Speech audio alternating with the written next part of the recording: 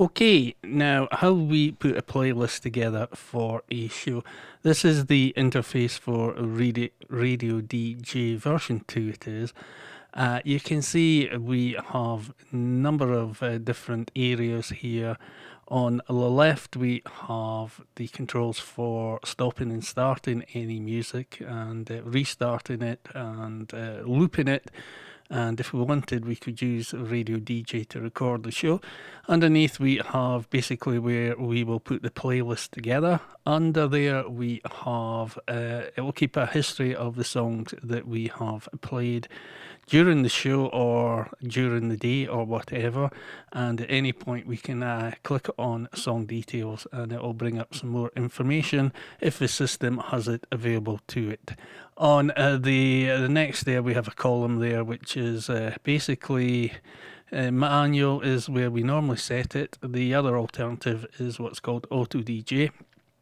If I set it to Auto DJ, it will automatically pick its own songs, and the minute you start playing, it will just continue until you decide at some point in the future. It could be later, it could be tomorrow, it could be next week, it could be the end of the year. It will just continue playing records, and it's got algorithms which work out how often a record's been played and whether it should be played again and such like.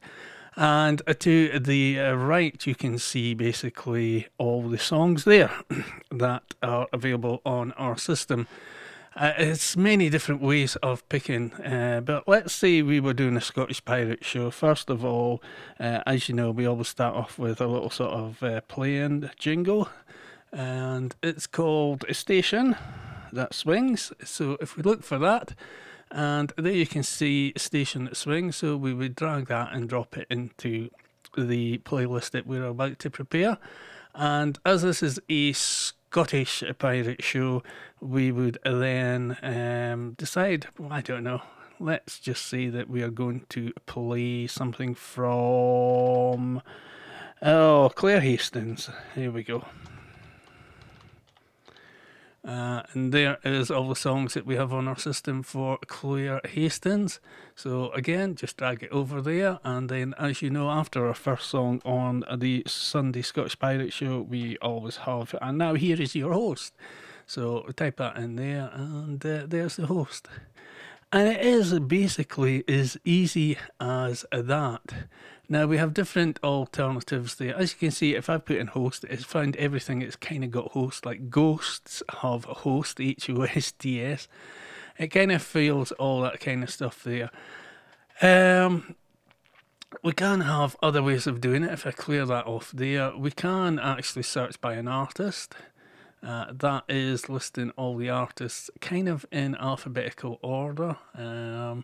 This system is only as good as all the information you take to put in, and it can take a while to get everything. Here's Capercaillie, for example. There is a lot of Capercaillie songs. We've got 119 on the system there. So again, as I say, if you want to do that kind of thing, you just drag it in there, and that's how it works. Now, I can't play any Capercaillie songs or any of the songs because there'll be copyright issues, and I can't let you here listen to the songs. But then once we have done all that in the playlist, you can then save it. And come the day of actually doing the recording, you can call back your playlist and it will load up there. So say that was a full playlist that we had there. The only other thing that we actually do is over here we have instant players. Now this is where we keep our jingles. And again, you can add as many as you want here.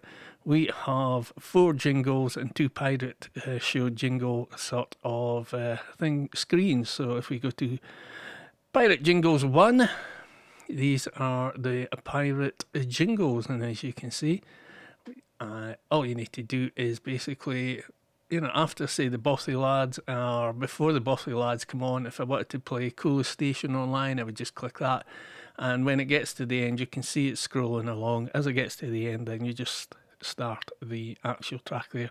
So that is how we create a playlist. It is very simple, nothing complicated about it.